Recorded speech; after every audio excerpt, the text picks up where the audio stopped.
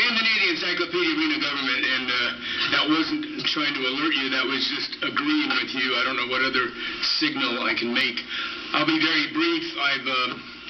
Ms. Sferrazza asked a couple of the questions that I was concerned about, at least generally speaking. And by the way, that was an excellent presentation, probably the best CDGB presentation I've seen in my 15 years of attending city council meetings. And if the lady's going to come all the way from Denver, Colorado, at least one citizen should come to the podium and show some interest.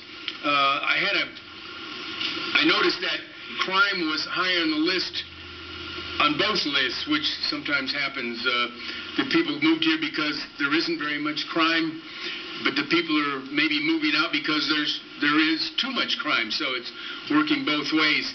The one question that never seems to be answered, in my mind anyway, is this concept of what is the average price of an affordable home. I remember a few years ago they were building some homes here and there, and they were $100,000, $130,000 homes, and that just seems a little bit exorbitant. And I'm talking about back when prices were high. Now a $130,000 house is a whole different story. My other question was how many people were in this survey? How are they picked? And what was the general demographic of the people? She said something. She said it was not a audio, but it was mostly done in the paper and stuff like that. So I'm curious how they selected the people to ask these questions of.